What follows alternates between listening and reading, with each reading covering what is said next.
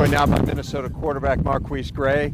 You've waited a long time for this opportunity. What does it feel like to come into a fall camp as the #1 guy?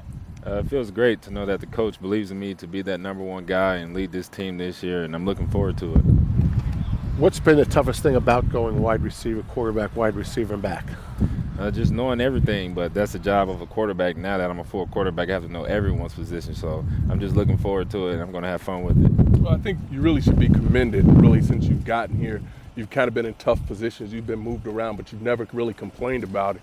How is that really going to help you mature as you go this year, being a starting quarterback with your teammates looking for your leadership?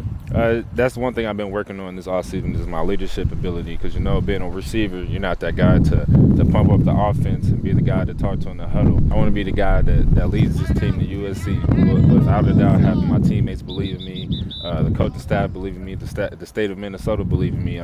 Like I said, I just want to be a positive role model as I can for this team and help this team win. Interested in what you've seen from the wide receivers. Like we all know about Dejan. Once you get past him, though, who stood out? Victor Keys has been doing a lot this offseason. Started with fall workouts in the summer, and now that he's been making tremendous catches, he's been opening up eyes as far as coaches and other players, and he's just doing an outstanding job for us.